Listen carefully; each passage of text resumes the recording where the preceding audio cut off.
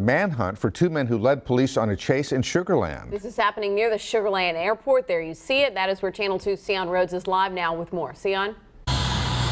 And let me give you a look at the scene, Lauren. You can see it's still a very active scene here happening right at the Sugar Land Regional Airport. It started in Houston when an officer noticed a stolen plate on a vehicle. He tried to pull that vehicle over, but the two men inside the vehicle kept going.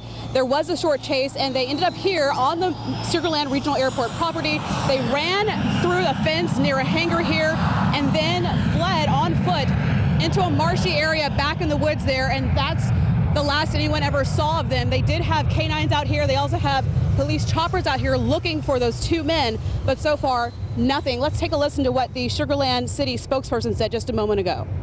They crashed through a gate over into the other side of the runway. They drove behind a hangar and into a swampy wooded area, and they got stuck in the mud and the water, jumped out of the truck, ran into the woods, and haven't been seen since. Where it belonged. And so you can see the repairs underway on that gate right now, and the search still underway for those two men who were in that stolen vehicle. We'll stay here and bring you the very latest as it develops. For now, live in Sugar Land, Syan Rhodes, KPRC, Channel 2 News.